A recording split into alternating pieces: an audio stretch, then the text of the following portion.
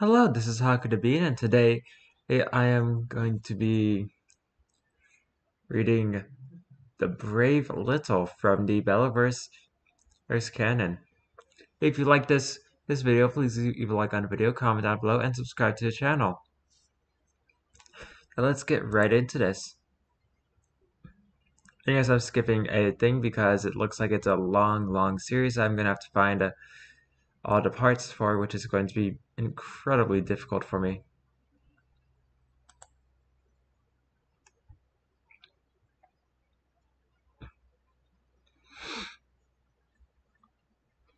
977 was special. It was indivisible, which was important to his people.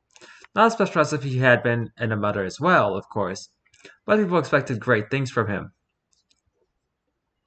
The creator thought this was nonsense, but was willing to let them think what they liked. It made no difference to him. He was woken up one morning by the jostling of 936.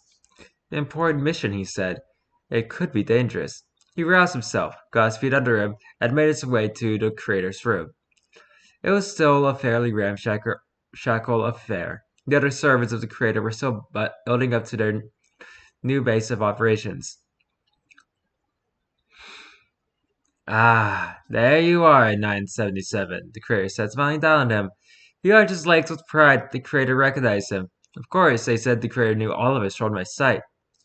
You're here for the special mission? Here for a special mission, he agreed. It will be dangerous, the creator warned him. There is a particular individual who has been sighted not far from our encampment. A former subject of the dearly departed Foundation. Like so many others, he's escaped and could do considerable damage. But he could be quite valuable as well. Not far? He asked. A few days' walk or so for you. If you'll look at the wall, I've prepared a map. Study it. Also look for the drawing. It's not perfect, but it should give you an impression of what you're looking at. He looked at the materials hanging on the wall. The map was simple enough. Just a point north and west of their camp. The drawing looks something like the creator, but cruder.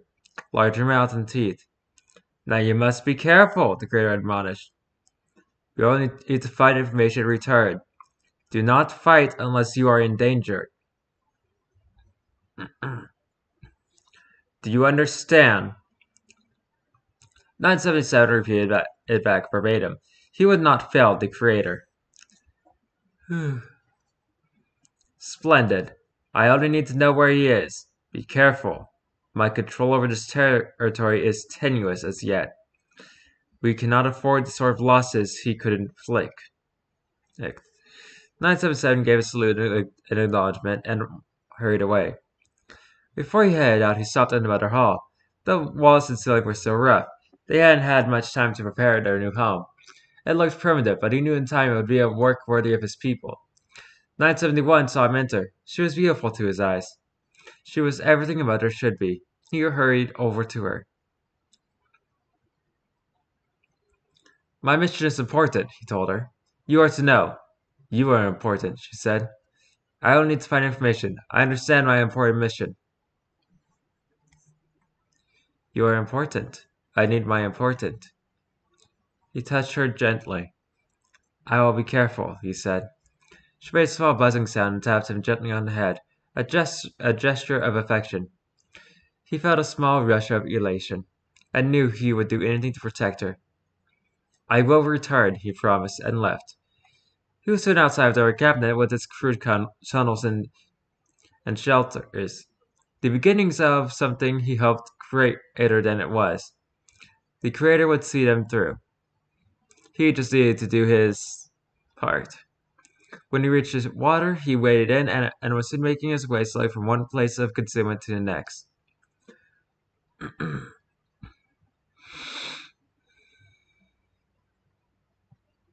Several times he was accosted by wildlife. Each time he was able to dissuade it, or in one case was able to kill it.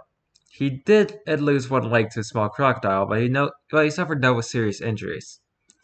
I'm guessing 977 is not human. It was 3 days before he came across signs of something intelligent. A circle of stones filled with ashes. steaks for setting a tent, the crushed and broken skull of a deer. He considered going back, but decided to wait until he had sighted the monster. The closer he was able to pinpoint the monster, the easier it would be for the creator to find and deal with it. He rested nearby in a still pool before venturing on. Soon he saw the smoke of a fire. He was excited, but still kept his pace slow, deliberate. The monster mustn't see him. He kept to the shadows and slowly crept forward. He was getting near where he'd seen the smoke open bamboo walls close around him. He tried to escape, but they boxed him in, and the frame he hadn't seen was lifted from the water. A colossal form, like the creator but much bigger, stared out on him. The picture on the wall had captured the size of the thing or the power.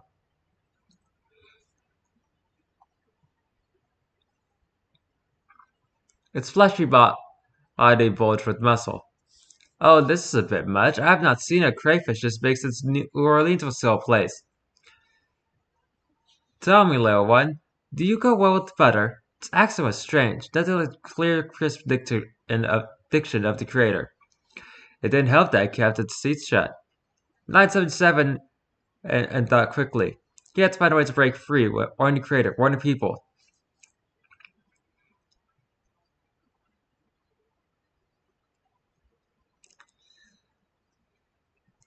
You still have not seen a crayfish, he said, trying to buy time. Merely, you're a talkative one, aren't you? The monster laughed. Tell me, what is your home?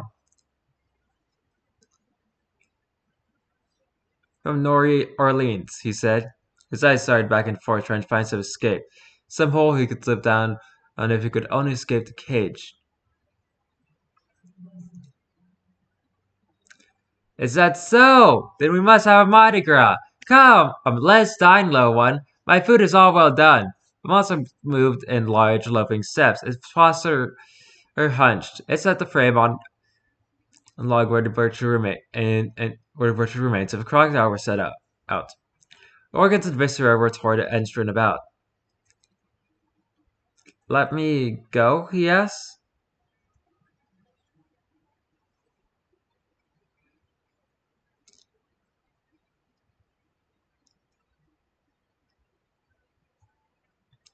And lose my guess none. We must be friends. Do not know to whom you speak.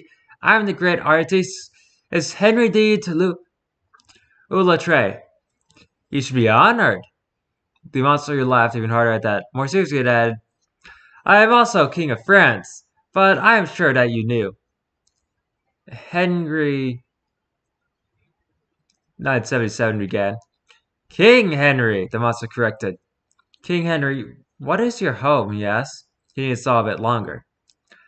I am from the moon, the monster said. I rode down on a chariot of gold. It was pulled, of course, by the sun. Of course, he said. I landed in a sea of champagne. It was so good. I lie, it was cheap. Probably made in California, but the fish were still pretty merry, no? It winked at him, one giant bloodshot eye staring down.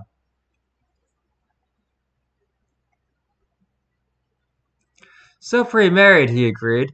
He considered trying to cut his way out of the cage, but the bamboo was thick, and he felt it would do nothing but dull his blades. Better to save those for the monster if all else failed.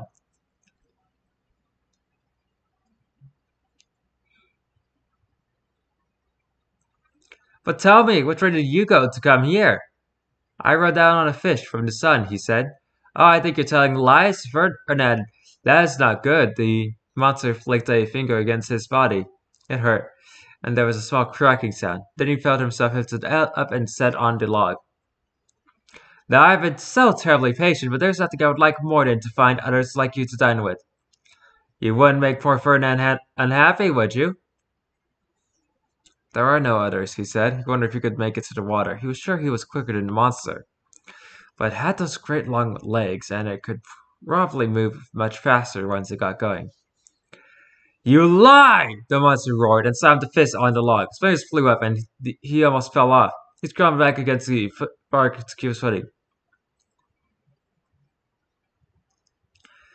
Now you will tell me where they are. Ferdinand grows hungry, little shrimp. 977 felt a great anger grow inside. The monster, this lump of malformed flesh, was planning to eat the people. He thought of a beautiful 971, of the crater, and he knew this could not happen. He spun it out into the monster's eyes. It blinked, but they were sealed shut. A fist shot at the log, but Knight 77 had already moved out of the way. He scuttled forward and off the log until he was behind the monster. He reached out and made a small cut. A leg collapsed. Another cut, and the leg was dead. He danced around on the kick, and he caught another tendon. And another. The monster fell, clutching the log in a vain attempt to remain upright. I can try to speak French, but it's not going to go well. I'll try anyway, though.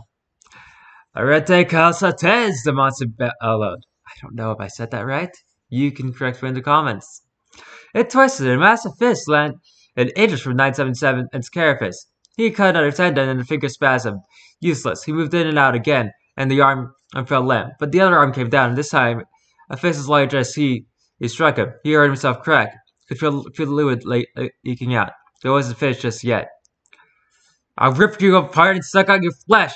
I will find you, the monster screamed, thrashing with its only working limb.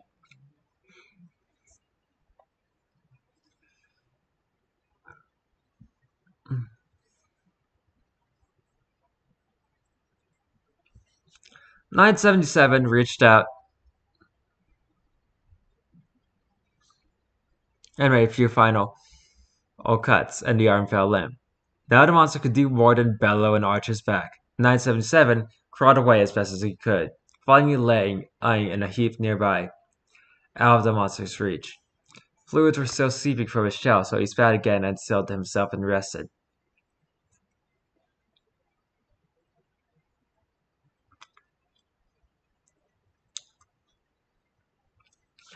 Well, what do we have here? A voice said sometime later. 977 looked up and saw the face of the creator, looking concerned. Here I am, he said. His voice seemed odd, far away almost. Oh dear, you did get it rather badly dinged up, the creators. I reached down and touched him gingerly.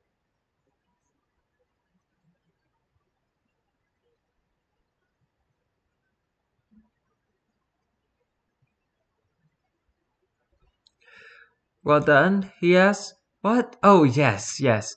Very well done indeed, 977. You have done better than I could have hoped, but I'm afraid you may be beyond helping. It is well, he said. Home. Home is well.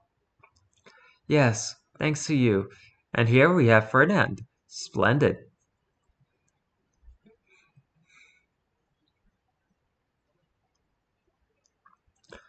Who is this? Show yourself, coward! Ferdinand will have your head in his belly!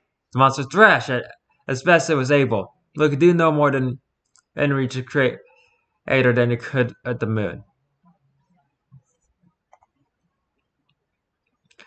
Dr. Man at your service, or rather, you'll soon be at mine. I have so wanted to work with you. The creator placed his hands together easily as the shapes of Newman emerged from the swamp.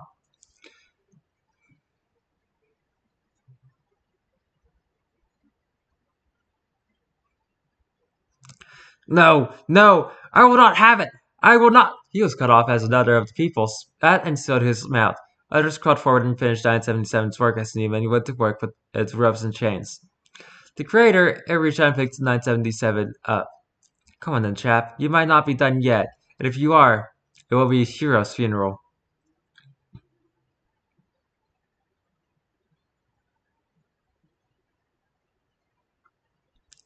A hero, 977 could live with that. Or not, as the case might be. He settled down in his creator's arms and began to dream of 971.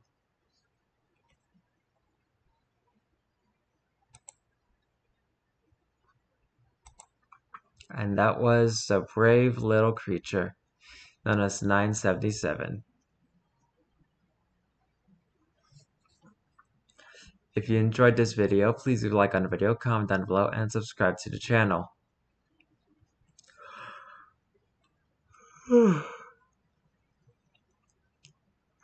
I'll be back tomorrow doing something that we both have no idea what we're doing. You and me, viewer. So until then, goodbye!